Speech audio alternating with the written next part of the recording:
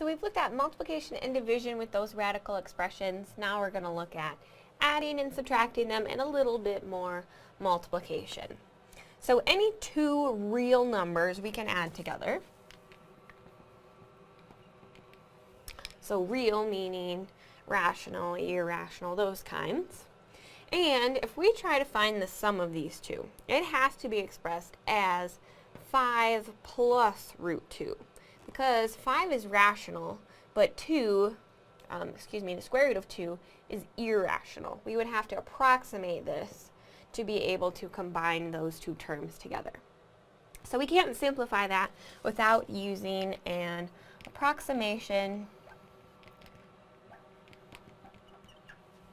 So we wouldn't be able to combine those two because they're not like terms. They're not of the same kind. One is rational, one is irrational, and we could approximate it with rationals.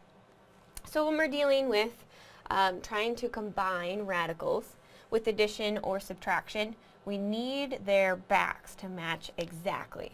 We have to have the same exact radical with the same exact radicand to be able to combine them. So when we have like radicals, in this case, we have the same radical and the same radicand.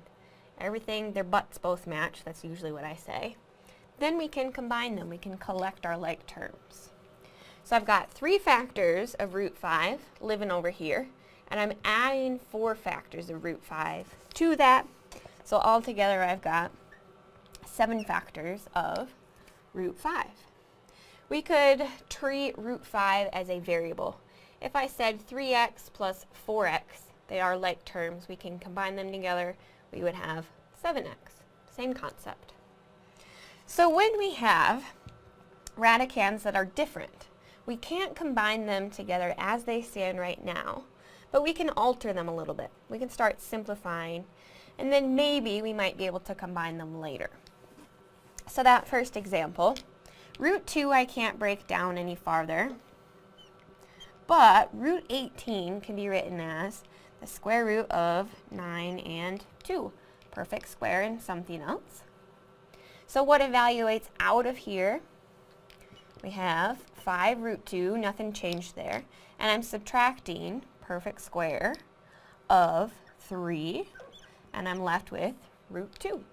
So now their butts match exactly, so we can combine them. How many factors of root 2 are we left with?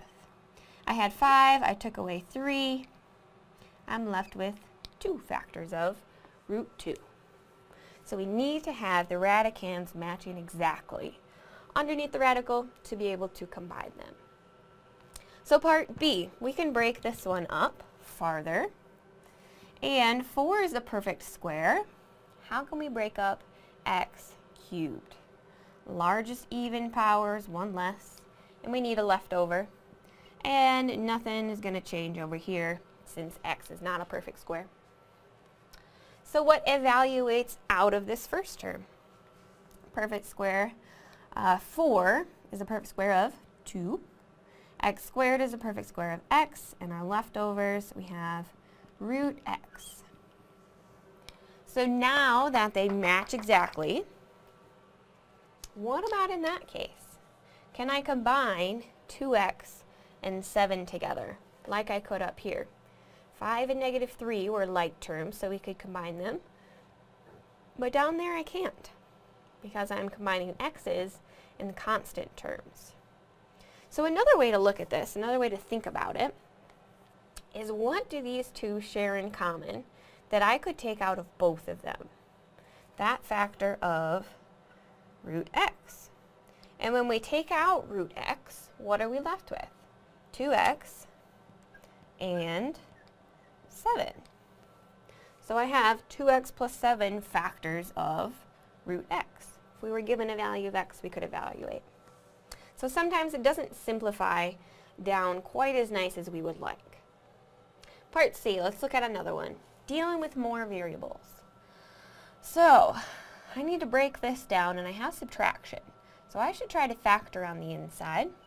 What is common between x cubed and x squared that we can take out of both? Factor of x squared. When we do that, what are we left with on the inside? x minus 1. Hopefully you can see what's coming, because between these two, what can we factor out of there that's common? 4, and we're left with x minus 1. So what's going to evaluate out? The perfect square and the perfect square. What's going to be left over? The exact same radicand. So x squared is a perfect square of x, and we've got our leftovers. 4 is a perfect square of 2, and we've got our leftovers. So altogether, I have x plus 2 factors of root x minus 1. If we factor that term out of both, we're left with x plus 2. So go ahead and take those next two. Add them together, simplify as far as we can go. So the first one, we have common radicands. We can combine them together. So 3 factors and another 9 will give me 12 factors of root 2. Done. But for part B, we aren't matching exactly underneath there right now. But how could we break up those numbers into perfect squares and then parts that are matching? So 24, perfect square that we can take out of there is 4. So if I take 4 out of 24, I'm left with 6. And we can kind of cheat with these, because if I am going to combine them together, I need to break up 54 into a factor that either has 4 or 6 down here. Okay?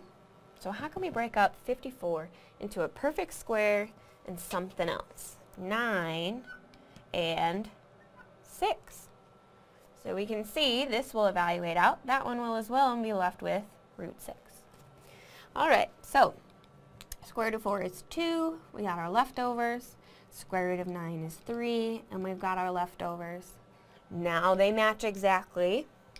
So I've got 5 factors of root 6.